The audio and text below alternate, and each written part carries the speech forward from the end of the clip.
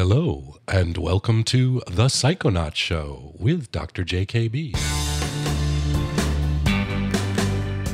This is John K. Burton, MD, psychiatrist, psychoanalyst. And on this podcast, your captain on these voyages to explore strange new worlds in inner space. Our mission is to uncover knowledge that will ultimately make us more effective, more connected, and more attractive in our daily lives. In this episode, we are going to explore dreams. Now, people are always asking me whether dreams are important to talk about, whether thinking about them is useful. It seems like one of those things like the Oedipus complex that we talked about, one of those ideas from Freud and psychoanalysis that seems very outdated. But here's the thing, we now have plenty of neuroimaging studies of dreaming people, and we know that dreams are important, but for what still remains a question. Humans have thought dreams were important since the beginning of history. In Genesis, Joseph has the famous dream of the 12 fat cows and the 12 thin ones, and prophecies for the Pharaoh the years of famine that put him in Pharaoh's favor. There's the symbolism that we see in dreams. But in this case, it's external to the psyche. Dreams are messages, but the messages don't come from outside us. This is how I think of it. By definition, since we have dreams when we are unconscious, in sleep, they are the thoughts of the unconscious. Freud actually called them the royal road to the unconscious. As opposed to the language of the conscious, which is verbal and linear and logical and rational, dreams are visual and symbolic and illogical and nonlinear and can even be self-contradictory. It's sort of like visiting a foreign country with its own language and culture. Whether you're a Freudian that thinks that dreams represent a repressed wish, or you're a Cahutian that thinks that dreams are serving the purpose of regulating our self-esteem, or you're a Kleinian looking for the aggressive, polymorphous, perverse meaning, or a Lacanian looking for the wordplay, or a Jungian who's looking for the archetypes. All of these are different languages, and if we can translate these communications from this part of our inner world, we can understand some things about ourselves that only that part of ourselves, that perspective, can give us. Now, at this point, I usually give an example, and in this case, I'm going to give an example directly from Freud, and I don't mean one of his cases, but I mean actually from Freud, one of Freud's own dreams. Now, Freud published The Interpretation of Dreams, which is one of his most important works, arguably the most important, in 1900, right at the turn of the last century.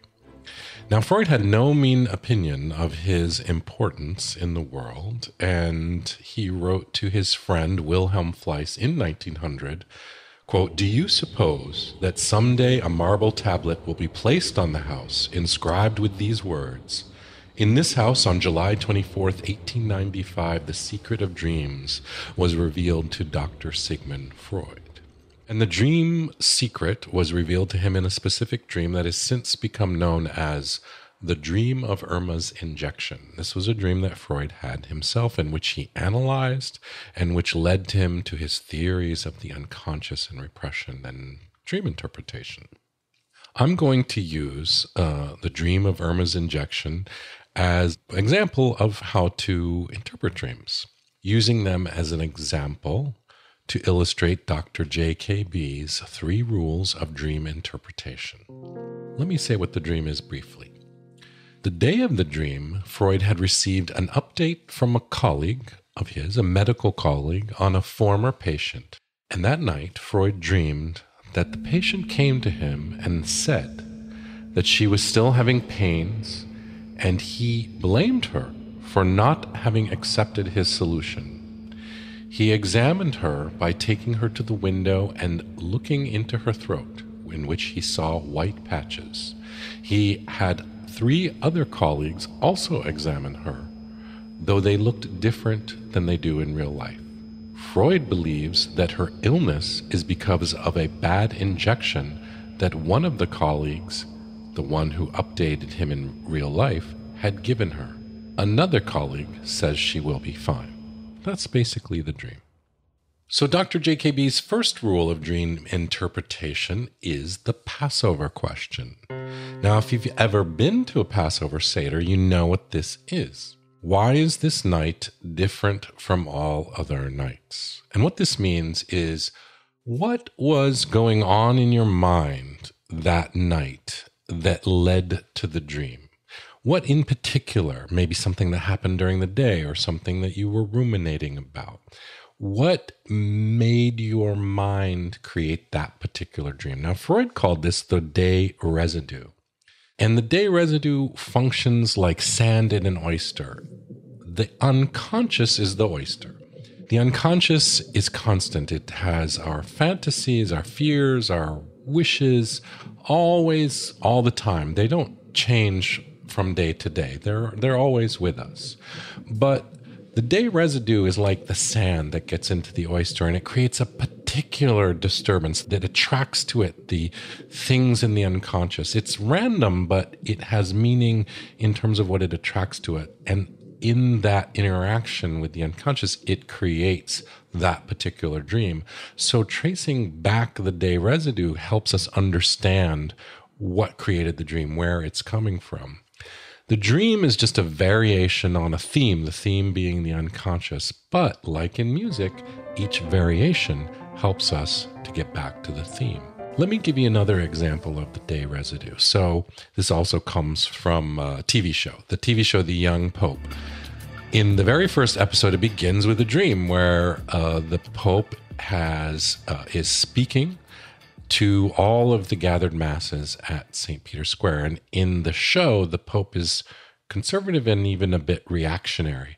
But this speech is incredibly liberal and talking about how the church needs to change and embrace gay marriage and be okay with masturbation and be okay with birth control. All of the things that the Pope would never do is very subversive, which the unreality of that is what makes it a dream. We understand it's a dream and it must have some other meaning, which we don't really find out what it is, but we know some conflict is going on. But the day residue, the why is this night different from all other nights, is that the Pope has he has just been made Pope and he has to address the crowd. So his expectation of addressing the crowd makes it into that dream. And for the dream of Irma's injection, it is the update from his calling that he has received in real life that leads to the dream about the patient that he got an update on. The dream's primary importance is not about the patient and the update. That's the day residue that gives us the entry into what's going on in the unconscious. It's important to ask this Passover question because it gives us that kind of entry into what is this dream about. So the second rule of Dr. JKB's 3 rules of dream interpretation is that you are the author of the dream. Every detail, no matter how random or seemingly unimportant or small, was chosen by you for some reason. And that actually also includes dreams that we don't remember that well, that seem very vague. We created them that way. We are the author of the dream. And that's one of the wonderful things about dreams, why they're so useful, is they feel like they're happening to us.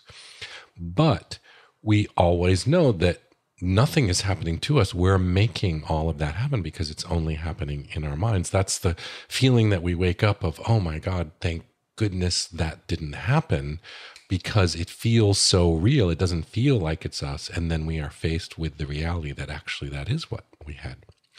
So an example of this comes from a movie that I particularly love, but I don't think it's that well known, but it's called The Young Poisoner's Handbook. And I think it's actually based on a true story about a boy who first poisoned his entire family over a period of time. I think it was with antimony, and he was put into a hospital for the criminally insane. He was evaluated and treated by a psychiatrist. Eventually he was let out, and then he poisoned other people. But the thing that I wanted to bring up is there's a scene in the hospital, and the idea is this person sort of has a blank inner world. He's a sociopath. Not that sociopaths have blank inner worlds or anything, that's not necessarily diagnostic or even accurate. But for the purposes of the film and the drama there and understanding rule number 2 in dream interpretation, it's very useful. What happens is that the psychiatrist, being a psychoanalyst, asks the patient to give him dreams, and the patient doesn't have any, so he tries to make them up. And as is the case with a dream, it's completely transparent to the psychiatrist that the patient is just giving him what he wants and that they're not real dreams, and becomes angry at the patient. He tells him, you're trying to pull one over on me, and I can see right through what you're doing, and that's because you're a sociopath. So, but the main character of the story is very smart. So what he does is he goes to his roommate in the psychiatric hospital, and he asks the roommate to give him his dreams, and then he takes those dreams to the psychiatrist, because those dreams actually have a real author and they feel real. So that is what allows the dream to seem real to the psychiatrist in the movie. That's what gives them authorship. Now, in Irma's dream, Freud too is the author of his dream. Every detail there is something that he has chosen, that the patient hasn't gotten better, that he sees white patches in her throat, that there are 3 other colleagues who examine her, and each one is important, and also that they don't look like who they do in real life. Each one of these details he has chosen. This is what is called the manifest content of the dream. This is something that we create. We are the author. We wrote it. And we have to take responsibility. We have to say, why did I put that detail in the dream? As Freud does. And Freud comes up with his own conclusions about the details that he made, which for him include his discomfort with his own ambivalence about one of the colleagues who he respects but maybe didn't do such a good job, and he's not comfortable with that kind of negative feeling, so he represses it, and that's what comes out in the dream, and that leads to some of his theories. So the third rule of Dr. J.K.B's rules of dream interpretation is you don't have a dream about something you know already. And this one is important. They're all important, but this one in particular, because a lot of times people will come to me and say, oh, I had a dream, but I already know what it means, or I already analyzed it. Now, you might feel that you know the meaning or the reason for your dream, but you know it in an intellectual way, because a dream is like a work of art. It's creative. It's a creative expression, and it always tells you something new because your mind is working on the problem. That's what leads to the dream, like the pearl in the oyster. It's something that isn't solved. It's something that is still in the mind being worked out unresolved. And if you had resolved it, if you know what the issue is, you wouldn't need to have a dream about it. So let me give you another example, again, from a movie. And this one is from the movie A Dangerous Method, which, if you haven't seen it, it's about Jung and Freud and a patient that they both treated, Sabina Spielrein, who actually became a very important analyst in her own right, and unfortunately was murdered by the Nazis back in Russia. But she had some very important and interesting ideas herself that I think are underplayed, at least in Western Europe and in North American traditions. But at any rate, in the movie, Freud and Jung are on their way to America, and they share dreams. They tell each other dreams. And Jung tells Freud a dream that he has about approaching the Swiss-Austrian border and being met by an old guard who will not let him come across. And Jung gives his own interpretation of the dream. But Freud says, no, this dream is about me, is about your hostility towards me and feeling like I'm holding you back. Now, this was not Jung's idea, but this is Freud's idea. And for the purposes of the film, the dramatization, Freud's interpretation feels more correct. Jung didn't know, wasn't letting himself know that he had these hostile feelings towards Freud. Of course, it was true later on because they had the split that everybody knows about and didn't get along. But in this particular scene, Jung isn't aware of it, but Freud can see it because he can see what Jung doesn't know. Jung had this dream that was trying to show himself something about himself that he didn't know and couldn't appreciate until it was pointed out to him. Now, similarly, in the dream of Irma's injection, we might say, well, did Freud know what his dream was about? And he certainly said he did, and he certainly came to a lot of conclusions about it, again, that led to, partly led to his publication of The Interpretation of Dreams, which is a seminal work.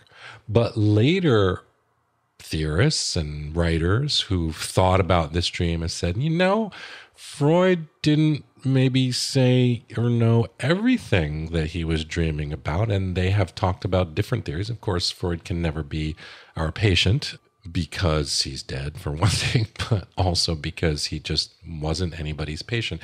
Sometimes I think of Freud like as in the Anne Rice vampire novels, The Interview with the Vampire and Queen of the Vampires, that there's this original vampire, Akasha, and she somehow becomes a vampire, and then by interaction with her, by drinking her blood, that's where all of the vampires come from. And I kind of think of Freud this way, like Freud's the original, and he analyzed all these people who then analyzed these other people, and that's how psychoanalysts came into being.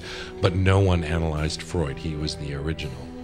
But others have tried to, in retrospect, and have said, he had hostility towards his patient and was angry at her, that there was sort of oral aggression. Some have even said it had to do with his wife and her refusing oral sex to him, all kinds of things that have, they're reasonable, they're not unreasonable anyway, hypotheses. But the point here is that they're things that people have said, I think this is going on in the dream that Freud never thought of himself. And this goes to rule number 3, which is you don't have a dream about something you know already. The dream is telling you something new. And again, it may not be like a new piece of information, but it's definitely like a work of art, putting a different spin on what is going on in your mind. So we've been using Freud's dream, the dream of Irma's injection, to illustrate or look at the Dr. J.K.B's 3 rules of dream interpretation. And this dream, of course, was back in 1895, so more than 120 years ago. But let me give you an example from now. I was seeing a woman in her 90s at the end of her life. And she told me one day that the prior night, she had had this dream. Her husband, who had died 30 years before, and with whom she was very much in love and admired him greatly, she had a large photograph to remember him that hung in her living room, and she thought about him a lot. In her dream, though, her husband came back from the dead and took her to a restaurant. But it was a bad restaurant, one that she didn't like.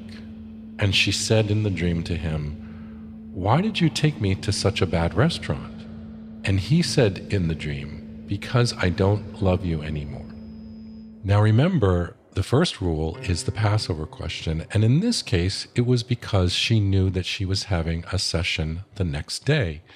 And her knowledge of that she was going to come in and talk about things that were on her mind and perhaps things that she wasn't comfortable with is what stirred up this dream that was expressing these things that were difficult. And again, the second rule of dream interpretation, that she's the author, even though the story was one that was not happy for her, her husband was taking her to a restaurant she didn't like and said he didn't love you, it was she who wrote this story, and she had to wonder, why would she write a story like that for herself? And then the third rule was that she was learning things through the dream about herself that she wasn't aware of. And in this case, as is often the case, they were feelings that she wasn't comfortable with. And as we explored the dream, we came upon her feeling that she had been abandoned by him when he died.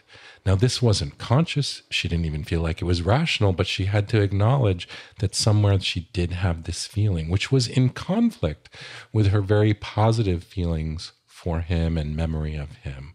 But it allowed her, the dream allowed her to get in contact with an opposite feeling. and to hold both of them in mind and acknowledge that both could be true. And further, it got to a feeling of worrying about her own mortality, what would happen when she died, and the worry that she would be left alone through death. And this allowed us to explore that feeling, which is normal, but it is also normal for us to have difficulty thinking about it. And being able to talk helped her to deal with her anxiety and understand herself better. So what is the lesson here? It's this. Dream interpretation is not just something that if you're in analysis on a couch 5 times a week, you tell your analyst, and it's not just for prophets, and it's not just for psychics. It's the idea that our dreams are just our mind, the unconscious part of our mind, working on problems that we're working on all of the time.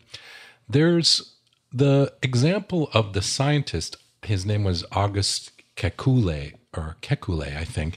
At any rate, he's the one who came up with the idea in organic chemistry of how carbon atoms can link together. And it was in a dream that he had of a snake biting its own tail back in 1862 that led him to this insight. Now, this is an insight that is of a intellectual nature. It's not emotionally telling him something, though maybe it was, we don't know. But the point of that example is that dreams can give us information that can help us understand things that we wouldn't have been able to understand otherwise. A dream is an act of creation that we all do, and it is from our own unique point of view, and it gives us access to parts of ourselves that are thinking about things in a different way. Sometimes, by nature of the way the dream is, it is, well, in fact, maybe most times, it's difficult to know what is the thing that we don't want to know, but the dream is telling us. This is why it's so useful in therapy, at the very least. But even outside of therapy, when we have dreams, at least considering what is this information, what is the unique perspective that our dreaming minds are taking on what is going on in our lives. This is Dr. JKB signing off. Since we are exploring together, you make the journey all the richer by subscribing to the show on iTunes. And even better, if you also leave a rating, it helps others to find us. If you have a story about how the concept in this episode helped you figure out something in your life, send it in, please. You can also find me on Facebook and Twitter at Psychonaut Show. Show notes are on the website, thepsychonautshow.com. And if you leave me a question, it may well be an inspiration for an upcoming episode. Until our next trip, judge nothing, question everything, and remember, there's always a reason. Bye for now. All the patient stories presented on the Psychonaut Show are created by me to illustrate an idea. Any resemblance to actual people is purely coincidental. The Psychonaut Show was created and produced by yours truly, John Burton. Art and web design by Hunter Creative. Post-production and sound design by Julio Gonzalez of Zimmer Media.